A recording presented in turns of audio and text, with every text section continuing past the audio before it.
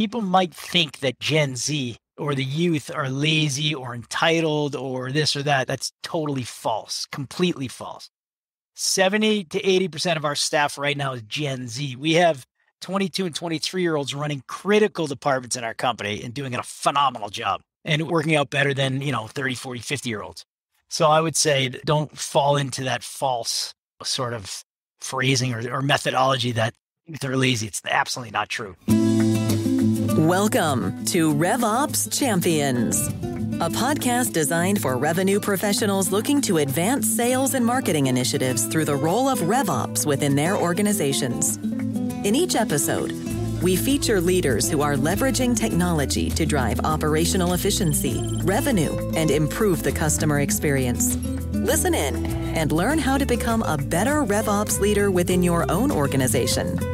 Let's get started.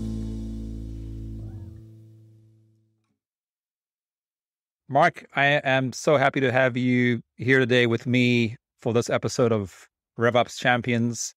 And a quick shout out to our new mutual friend, Ryan, for introducing us after you were on his podcast, Intentional Growth. I'm not sure how long after, but it felt to me like it was very soon after you were on his podcast. He sent me an email introducing me to you saying, you guys have got to get together. So glad to be here. Thanks so much for joining me. No, thank you for having me.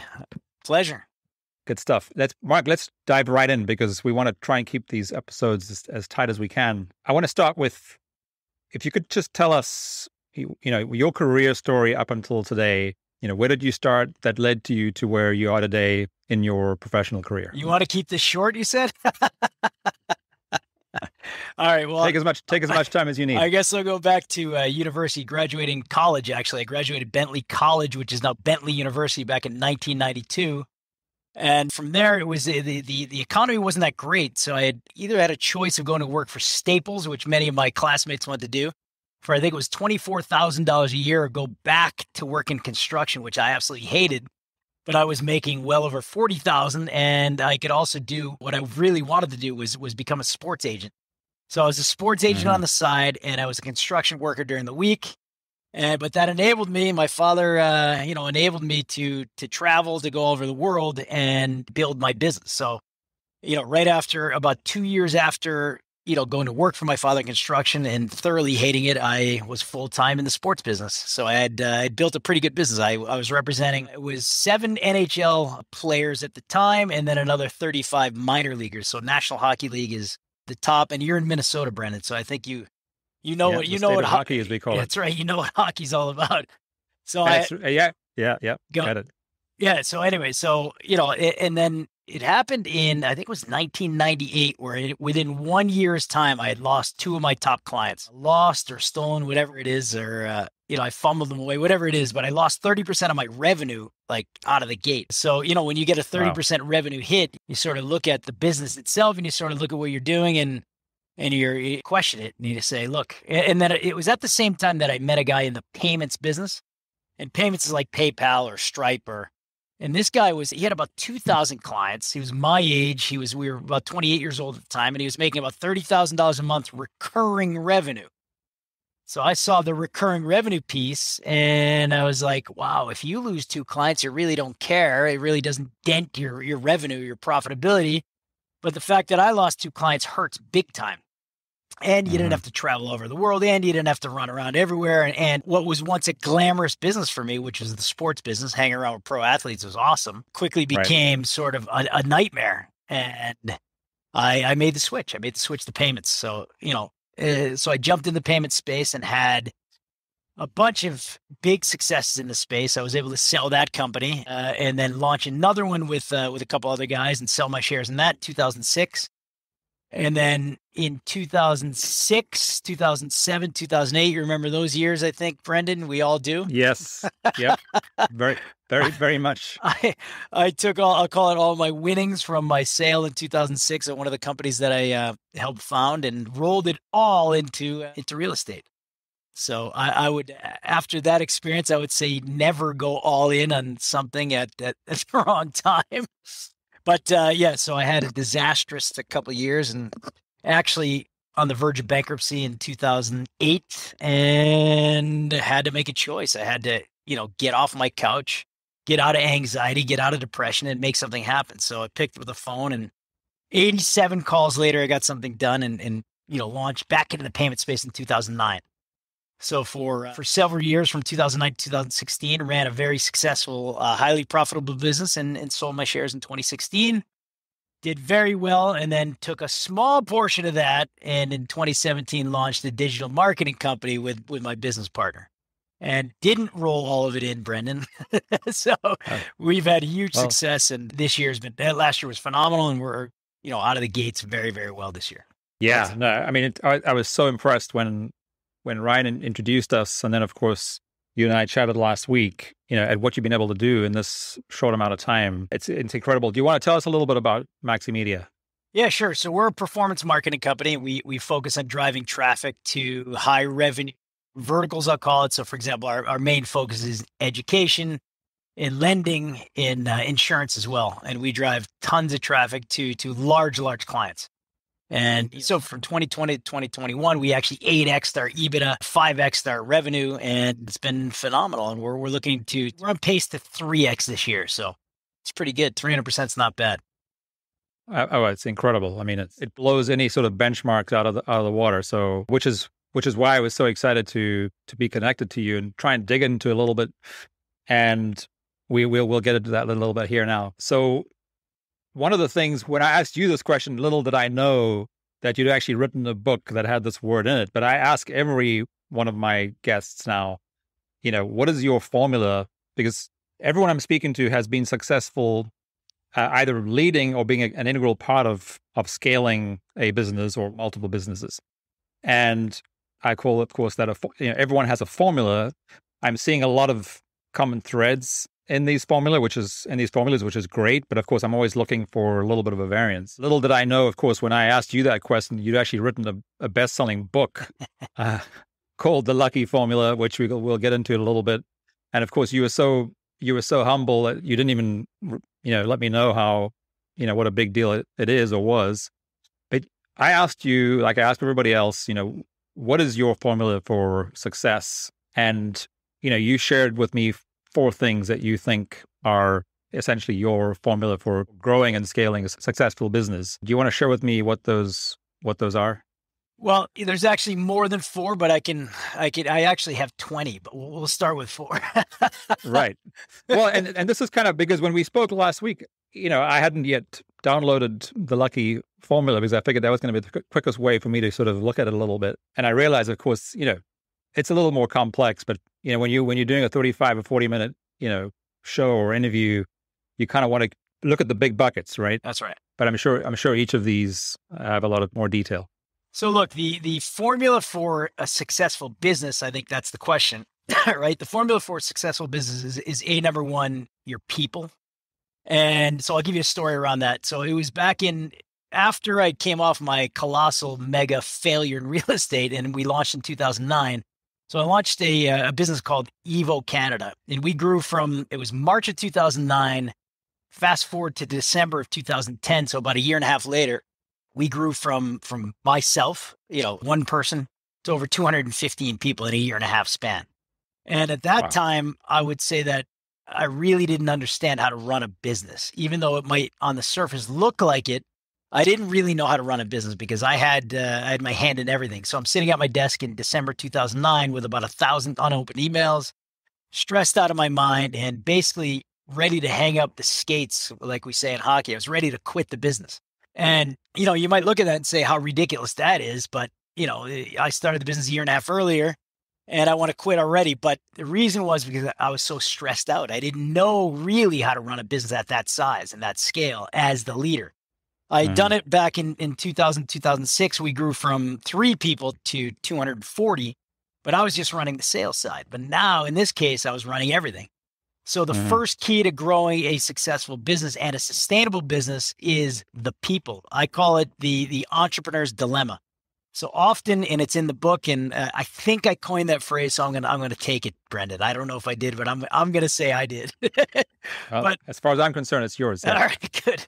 But anyway, so the entrepreneur's dilemma is often a company or a founder thinks they need to be the center of attention, the center of focus, the center of everything, and understand and know everything that's going through the company. So that was exactly me. I needed to know everything in customer service and customer support, in sales, in operations, in legal, in finance, in every aspect of the business. So I was on every single distribution list. And I was just overwhelmed and swamped. And, come to find out after hitting that wall in December 2010 and then seeking out a mentor that, the fault was mine, number one, because I didn't have the right people around me. I didn't have the right go-to people. So if you have to do everything, that means you don't have the right people. You should be doing what you do best. And that's what I learned over the years, right? So that's the first real way to scale a business highly successfully, is the right people. You should not have to do sales and marketing and customer service and legal and put the right people in the right place. But a question, Brendon, I often get is, okay, what about when you're starting out? You can't have those kind of people. Yes, you're right. But you have to work your way into it, right? You have to work your way into a position where you're doing what you do best and let go of your ego. So another key factor is letting go of your ego. Allow the salesperson or the marketing person that's better than you at that job to do their job. And when you let people do their job and you let people spread their wings, they'll, number one, be loyal to you. And number two, they'll do a great job because they'll love their job. So, but if you're hovering over them or you have your thumb on them, it's just not going to work out. And you're going to have high turnover and not get the right people. You're going to get yes men as opposed to, or yes men or yes women as opposed to, rock star entrepreneurs in their own right. And so that's two. I've got, another way is constant education. So if you can see my huge bookshelf, you can't see it, but it's on that side of the camera. But it's constant education. It's constant, learning. It's constant putting yourself in a position to be taught a new thing. So go to events all the time. So I'll just give you a crazy example. I was at Dave Asprey's biohacking event back in September. And from there, you learn all about nutrition and fitness and, keeping your body at the optimum level, because you as the leader, and that's also in my book, your energy level has to be 10 on. I remember years ago when we first started that company in 2001, myself and the founder would go to lunch every single day, and we'd have a massive lunch with a dessert every time. Right? So not only did I crash at my, I had a couch in my office. Not only was I crashed out for about a half an hour to an hour after that meal, I started to gain weight and get sluggish, and was affecting my sleep. And so your energy levels are key. So, that gets back to learning how to be a top, a 10 on 10 energy leader. And that goes to education as well. And then, another main point is taking action.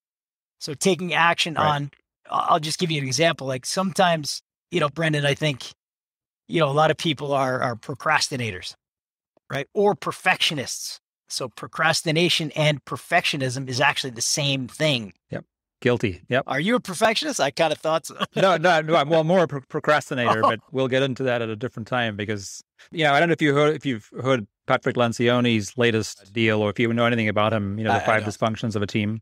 Okay. I don't. So he's most highly rated business writers and consultants in the US. His most famous book is The Five Dysfunctions of a Team. Okay. Which talks about a lot of the stuff that you're talking about now too. But he, over the last 20 years since he launched that book, he's launched, one or two more books.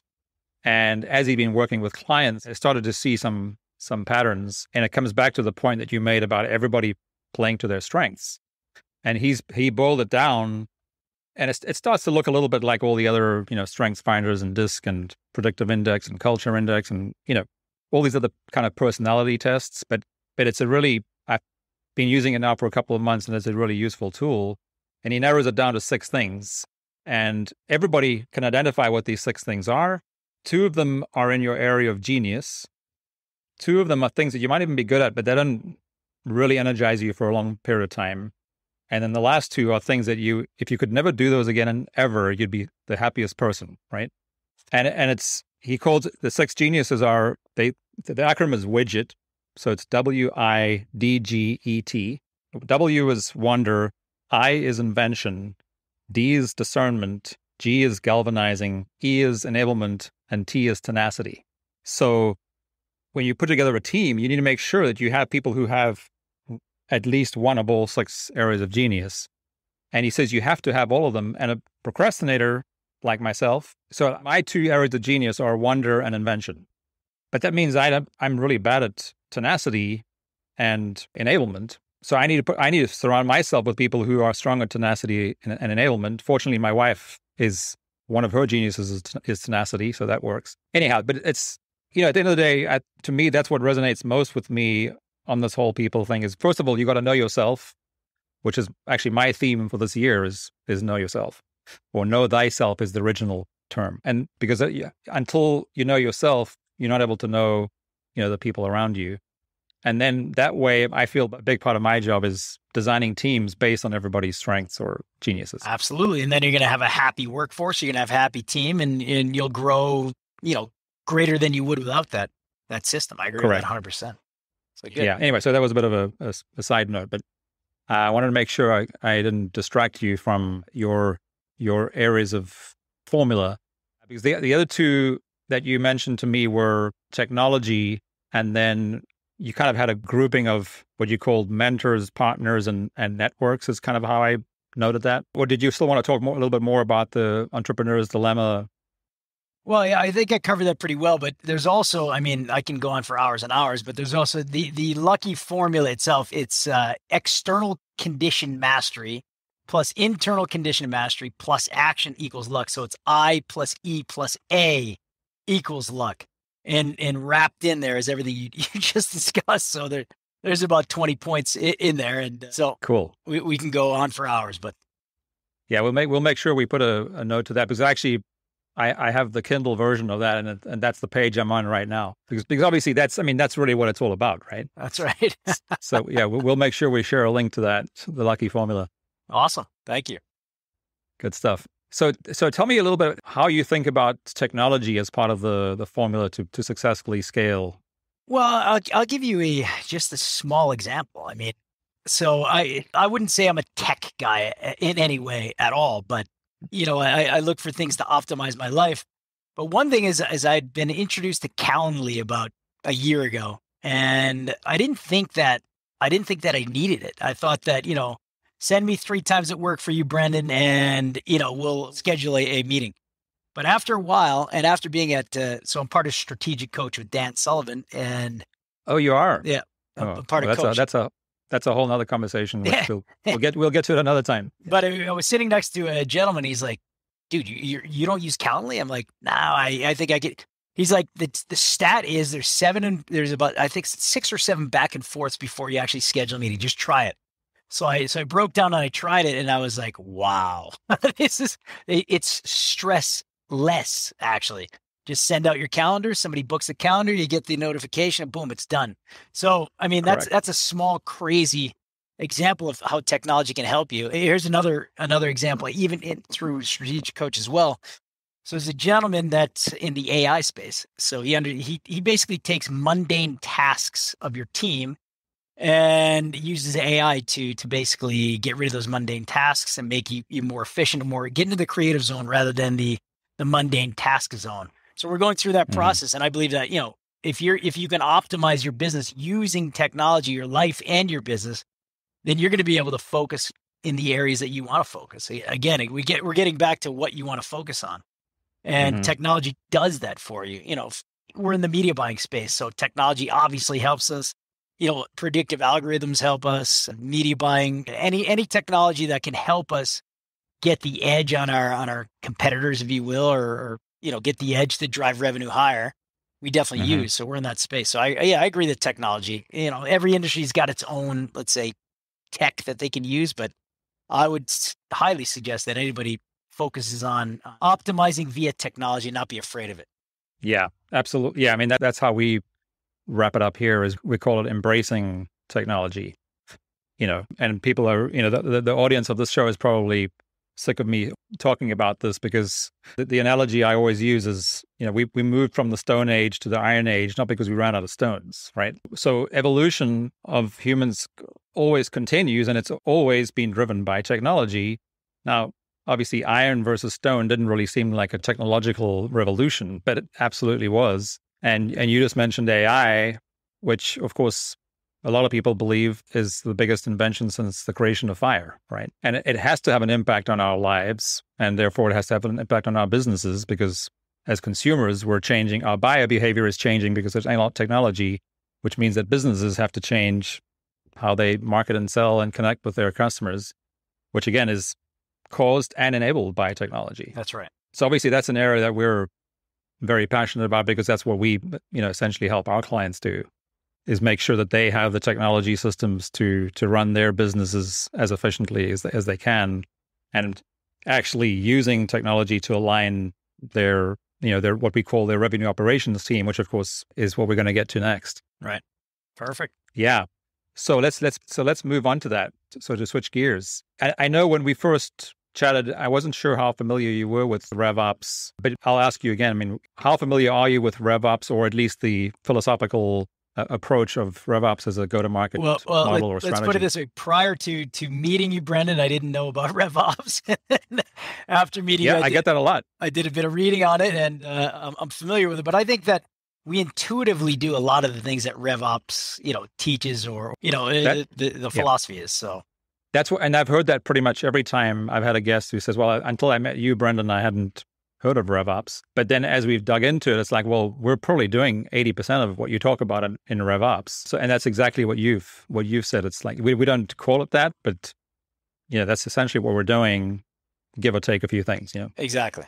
That's the way I looked at it. I mean, it's basically aligning your sales, your marketing with your technology, with your back office or back end, or back office, I'll call it. So it's aligning the whole organization together. And I think, we do that through many, we have many different many different tips and tricks in what we do to get our teams aligned, from compensation to little things like we have a leadership call every week. And the leadership call, basically, I run the leadership call, and I have our top leaders run the call.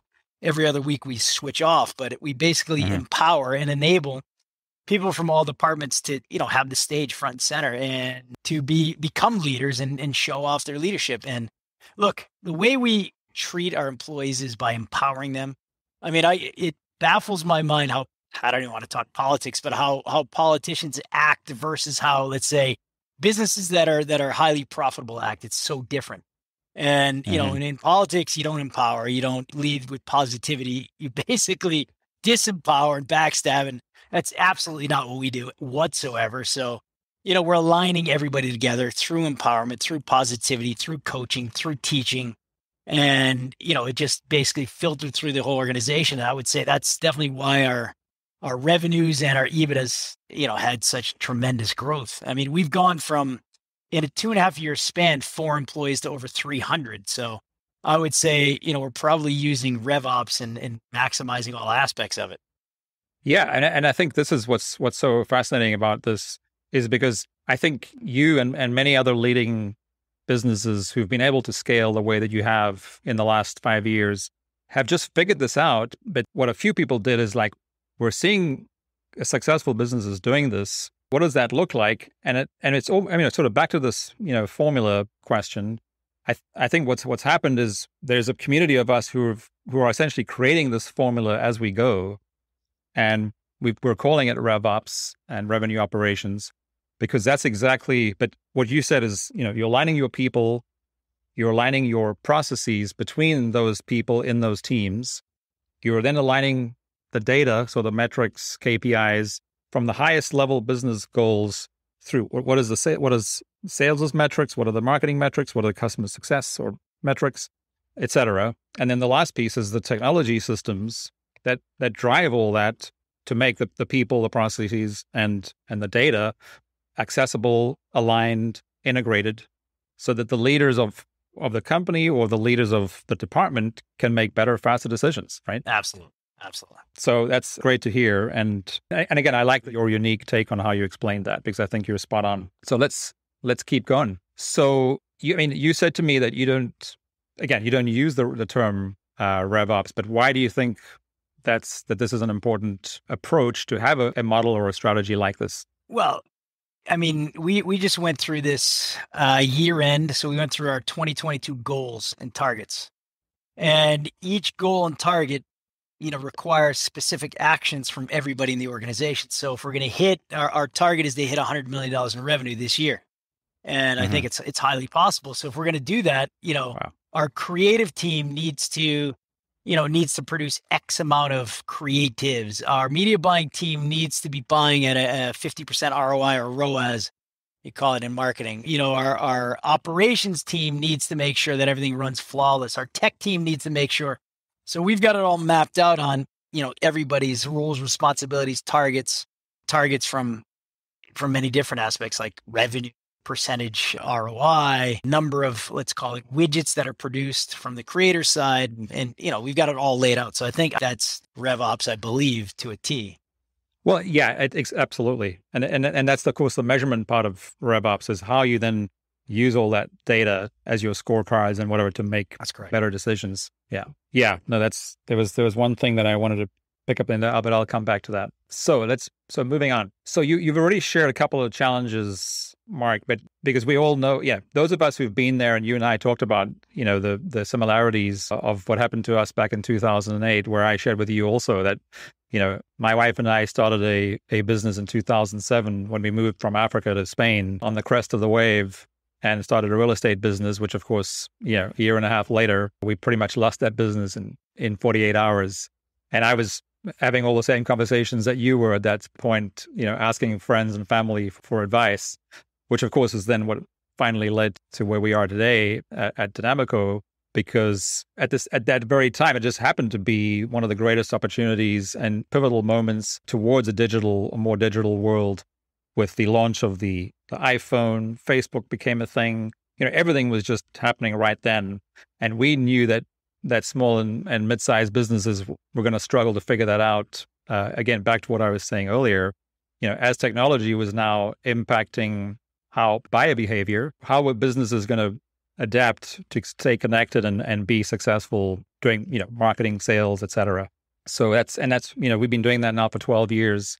And the only thing that's really changed is the velocity of change of the technology. So it just becomes an even bigger need. But what I wanted to get to you was, you shared one or two bigger challenges, but any other challenges that you'd care to share that, along the way before you had the overnight success?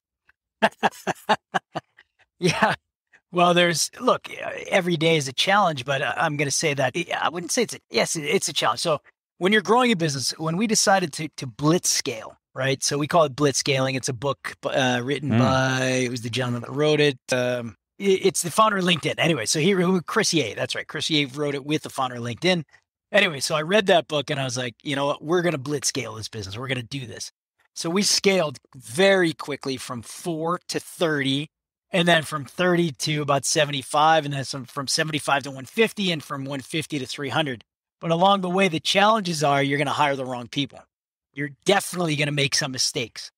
And the quicker you grow, the more mistakes you make. So you have to make quick, fast decisions on letting those people go. If it's not the right fit culturally, if it's not the right fit, energetically, and just energetically and culturally are the two key factors, then you have to move on. And, there's going to be fires burning all the time.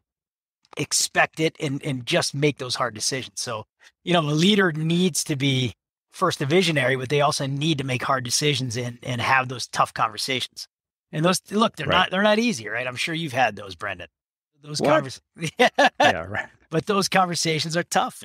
It's the old, look, we need to go in another direction. We made a mistake and we have to move on. So, that's a challenge, getting the right people on board. But if you have the conviction to only work with the right people, it'll work out over time. And so that, that's one of the challenges. But I will say that here's another kind of insight.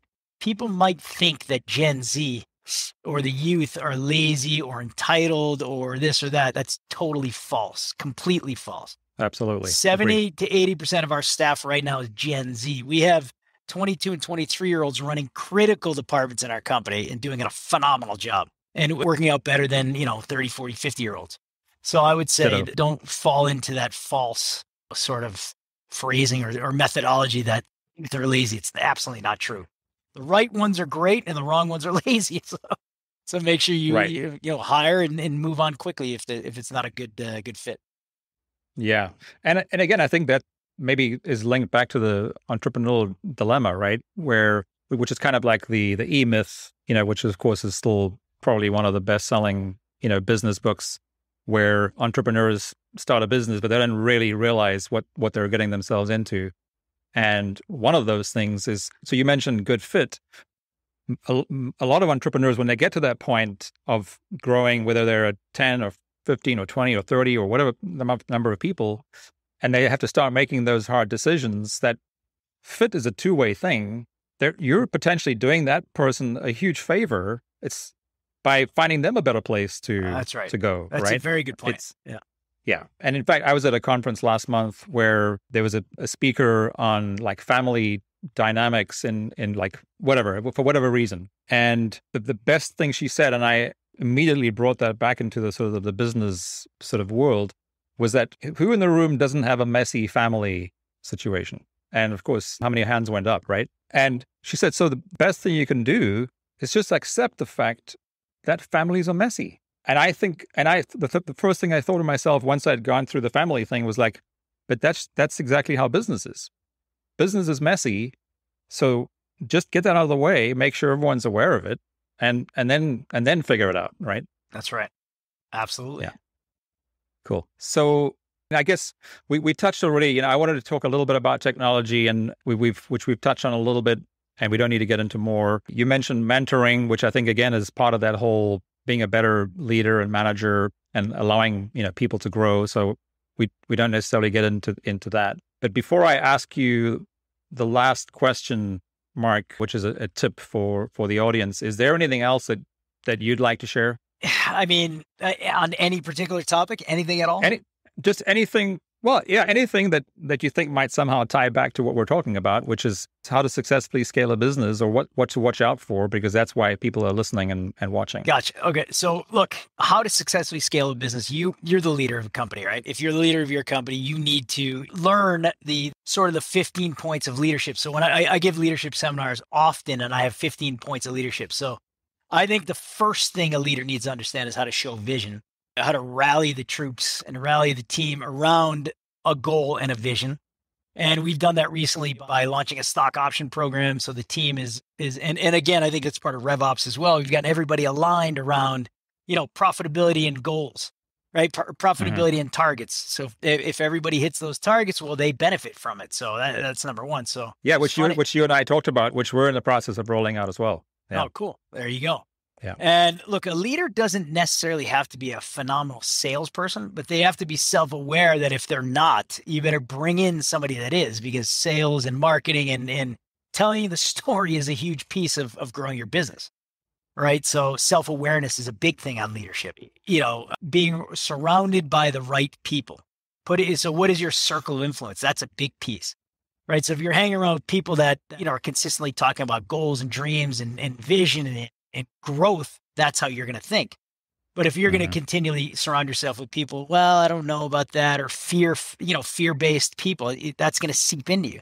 So your circle of influence is absolutely key. How you think, your thought process, the language you use. And I actually go into that, and I'm not trying to sell my book at all, but I'm just saying I go into all that in my book on strategies and tips and tricks on how to be a more effective leader. Like, how do you speak to your people? Do you speak to them? Do you degrade them when you speak to them, or do you pump them up? Do you, enhance their thinking or their thought process?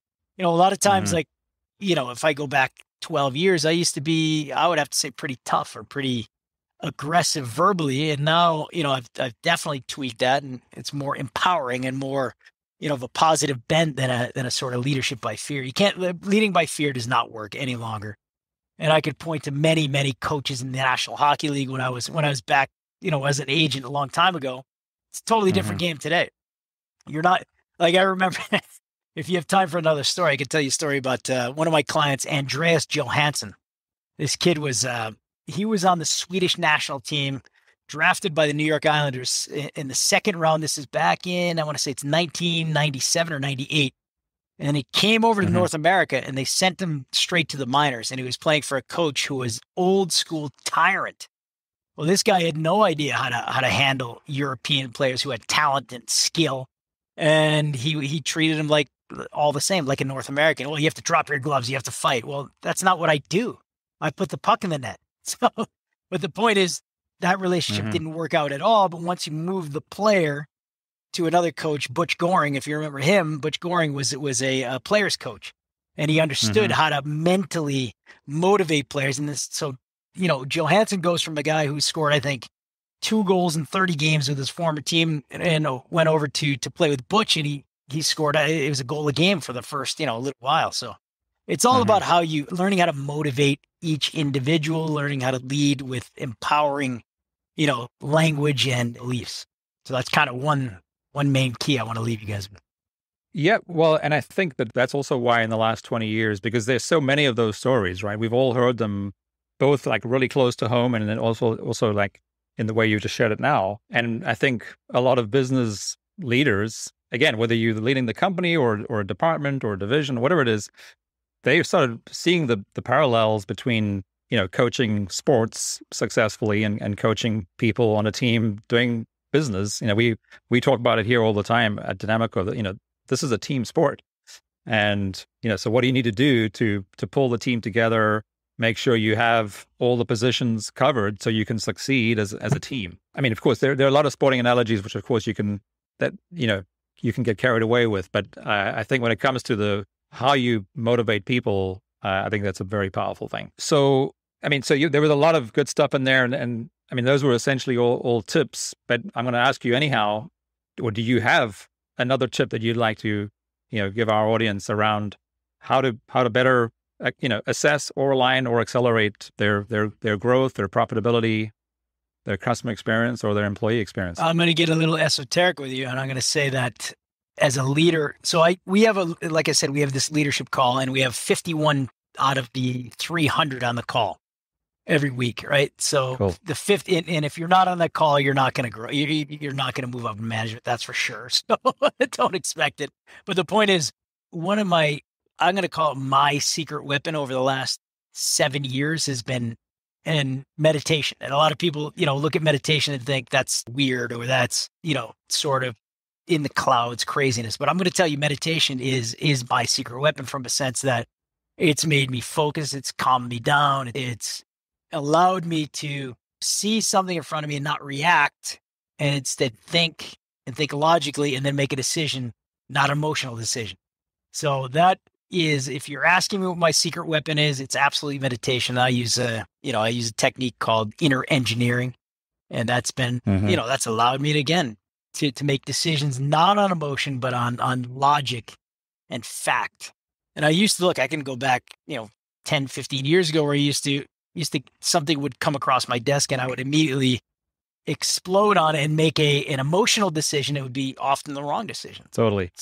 So, I mean, meditation has been a powerful tool for a while now. It feels like it's been at least 10 or 20 years since it started becoming a trend, and it only continues to grow. Because of that, you hear about different ways to achieve the same results from meditation, because when people haven't done it before, they were like, what does it even mean? Do you go to sit in a quiet room and put your finger and thumbs together and kind of, but you hear more and more how people explain things like flow, right? So what do you need to do to get into a state of flow? For some people, it's, I go for a run, or I go to the sauna for 25 minutes. And it's the things that I go through when I'm in the sauna, which is one of the things that I do. Or, whatever that sort of activity is. Like for me, snowboarding, I wish I could do it more frequently, but that's when I'm, in the zone. So there's lots of things you can do to have the same effect. That's right.